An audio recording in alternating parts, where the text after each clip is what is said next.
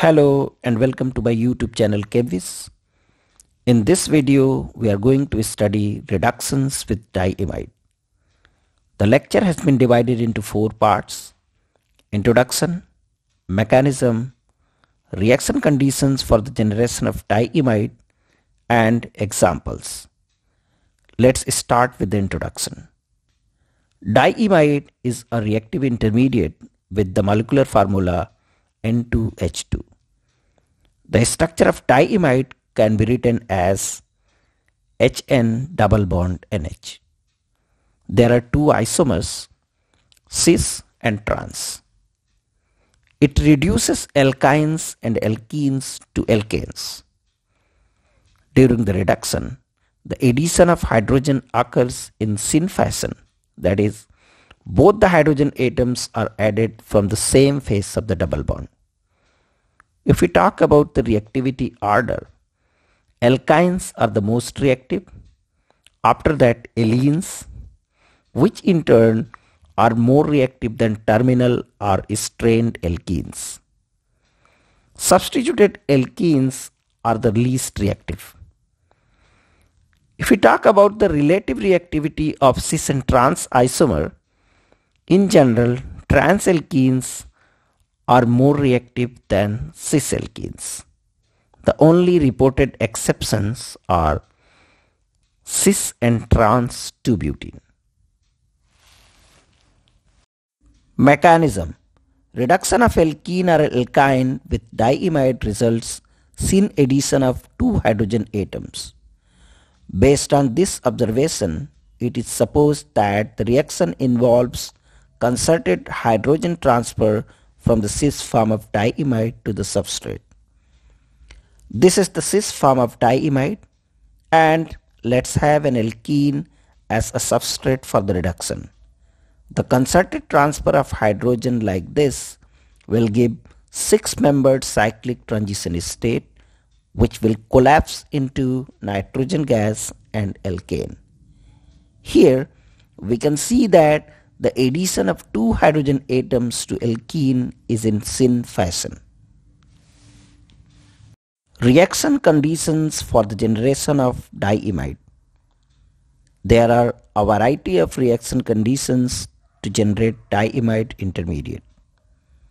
It can be generated by the oxidation of hydrazine with O2 or H2O2 in the presence of copper 2 catalyst.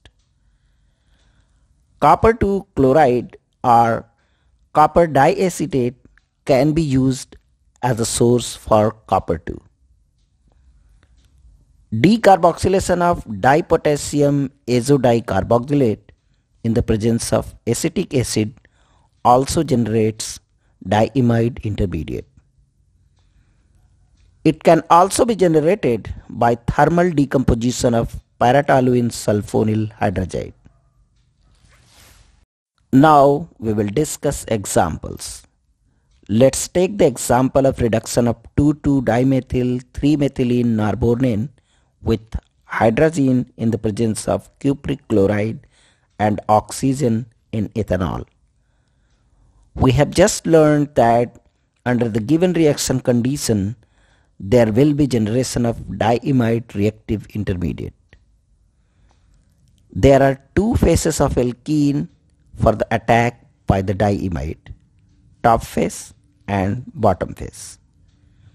Since top phase is less hindered, so diimide will attack preferentially from the top phase to produce 2,2,3-trimethyl norbornane with the endo-methyl group at position 3 as the major diastereomer and product with exomethyl at position number 3 as minor diastereomer.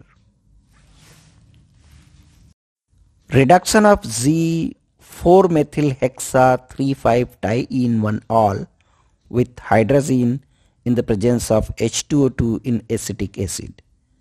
Here, in this case too, the given reaction condition will generate diimide intermediate. There are 2 double bonds in the substrate, terminal and tri-substituted. We have already discussed that the terminal double bond is more reactive. So diimide will add to the hydrogen atoms at this double bond to produce Z 4-methyl hex 3-ene-1-ol. Reduction of diallyl sulfide. This compound has a sulfur atom.